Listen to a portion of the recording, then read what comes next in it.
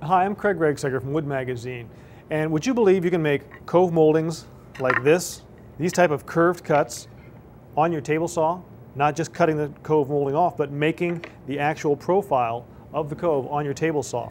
It's a neat trick you can learn real quickly. And first off, why would you want to do this? Well, the simple reason is you can make molding that matches your project perfectly. You buy the lumber for the molding, at the same time you make your own molding, and it blends very nicely with the finished project. The other thing is it gives you a lot of options. You can go from a narrow molding, such as this, even narrower, all the way up to a more medium, even a wider molding. This one's almost 3.5 inches wide across here. It gives you a lot of options to customize a project, make it exactly the way you want to make it. So how do you make these kind of curved cuts on the table saw, which you typically think of as making just straight cuts? Well, I'll show you. First thing to do is a little bit of setup on your table saw. You won't need the rip fence for this, you won't need your miter gauge, and if your saw has a riving knife, you'll need to remove that as well. For a blade, I recommend the higher tooth count the better. The higher your tooth count, the smoother the Cove is going to be, and the less sanding you'll have to do at the end of the process. I've got in here an 80 tooth crosscut blade, and this will give me a pretty smooth finish on the Cove molding. Still going to be some sanding required, but not nearly as much as if I was using a 40 tooth combination blade or something similar. Now, the other thing you need to cut Cove molding is a little jig. And what this jig is simply a little pivoting parallelogram. When you make this, it's really simple.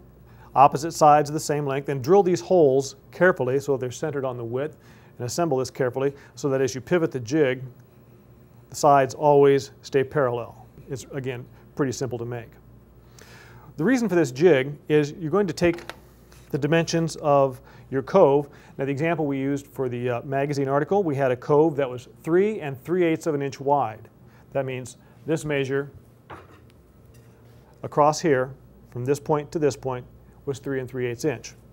So I'm going to take my jig and set the arms 3 3/8 inch apart, and then twist the lock nut, the wing nuts here, to lock it at that width. Next, I want to lower the blade and then raise it to the height of my final cut. That would be the depth of the Cove from this point to the bottom of the Cove. In the profile I want, that's a 1/2 inch. So I need to set the blade 1/2 inch above the table. You want to measure carefully. Make sure you're measuring the highest point on the blade. Okay. Next, a piece of masking tape here. Put a piece right in the front of where the blade just falls below the tabletop. So it just kisses that painter's tape. Right there. And do I need to mention we're doing all this with the saw unplugged? Now the same at the back. Wherever that tooth comes above the table, that's where the edge of the tape should be. Next, I'm going to make a couple marks. One, where that front tooth comes down and where the back tooth comes up. Now that I've got these marks made on the blade, I'm going to lower the blade completely below the table. These marks are going to help me position my jig. Simply pivot the jig until the inside edges of the jig align with those marks. And at that point, I'm going to make a mark right along the inside edge of this fence here. Okay, with that mark made, I can take the jig off. I'm done with that. You're going to need 2 straight pieces of scrap, have a straight edge and pretty much square to the face. It's not critical that they be perfectly square, but these are the 2 fences that are going to guide the piece across the table saw as we make the cut. Just take a piece of scrap about 3/4 inch thick. This measurement, again, is not real critical. 1/2 inch is fine, but 3/4 seems like you have plenty of that laying around. Just using that as a spacer along the mark, and I'm going to align the fence 3/4 of an inch from that mark, and I'll clamp it down.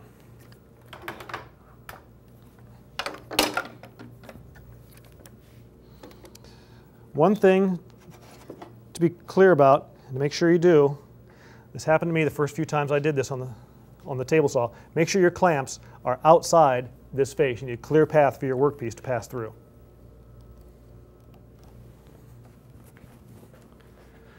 So there's my first fence in place.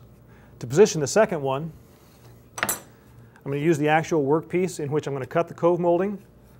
Just place it against that first fence. This is the jointed edge here.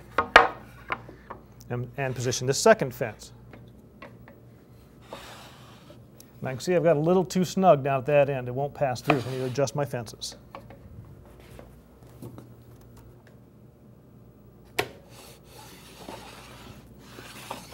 There, I've got a good sliding fit. I'm going to peel this masking tape up off there. I don't need it anymore. I'm just about ready to start making cuts. Again, as you know, this piece is going to slide through here. I want to make sure, since the blade is going to be hidden during this cut, I'm not pushing with my thumb back here. I've got a push block that's got a nice heel on it that I can hook over the back edge here and push the piece through. Now you're making a cut here that the blade really isn't designed to make. You're pushing kind of sideways into it, so you want to make very light cuts, very shallow cuts, no more than about a 1/16 of an inch on a pass. So there's my first pass. Teeth are just barely above the table.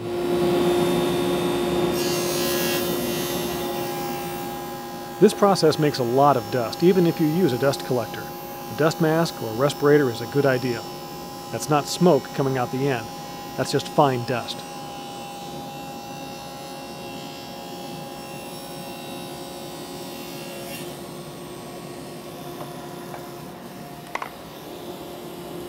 I've raised the blade another 1/16 of an inch for the next pass.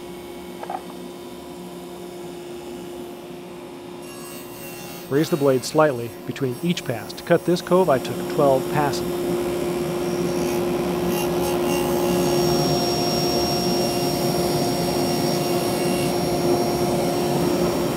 Okay, so there it is. Nice wide cove molding, 3 3/8 wide, 1/2 inch in depth.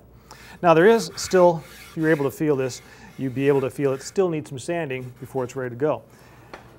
Sanding a curved surface like that can be a little tricky, but you can make a custom sanding block using just some of this pink foam that you can find at the home center. Easy thing to do is just put it next to your cove molding you just created and trace that. Then just use a coping saw, or you can take it to the bandsaw and just kind of rough cut close to that line as best you can. If you take some self-adhesive sandpaper, lay it into the cove molding you just cut.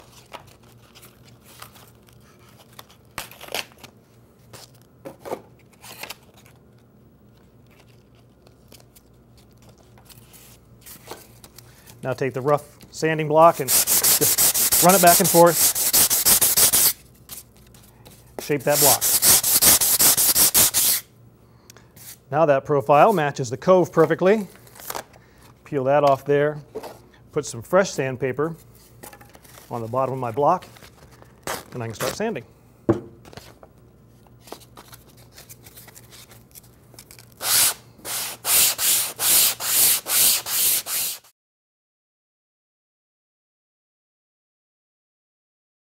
Okay, I've got the rip fence back on the saw. I've swapped out my blade for a combination blade here, and I've also installed a new zero clearance insert that allows me to tilt the blade to 45 degrees. On the end of my cove blank, I've laid out the final profile. I've got to make 4 bevel cuts now, bevel rips, to bring the cove molding to final shape. And that's simply a matter of taking your marks, aligning them with the tooth on the blade, and then bringing the rip fence up to that.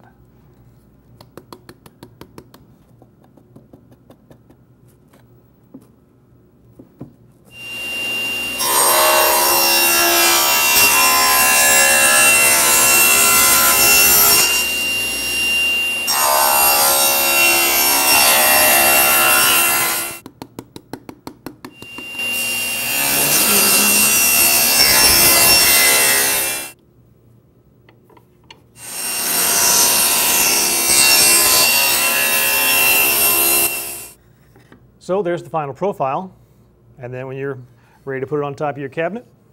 It'll sit about like that. Now, I've just made one single piece of molding here. One tip I can give you is when you're making molding for a cabinet, don't measure and make just enough. Make at least one piece more than you think you're going to need, because it's much better to have one extra piece than to end up a little bit short and try to duplicate a setup, because you'll never get it exactly the same. So make yourself a little bit extra as you're making this Cove molding.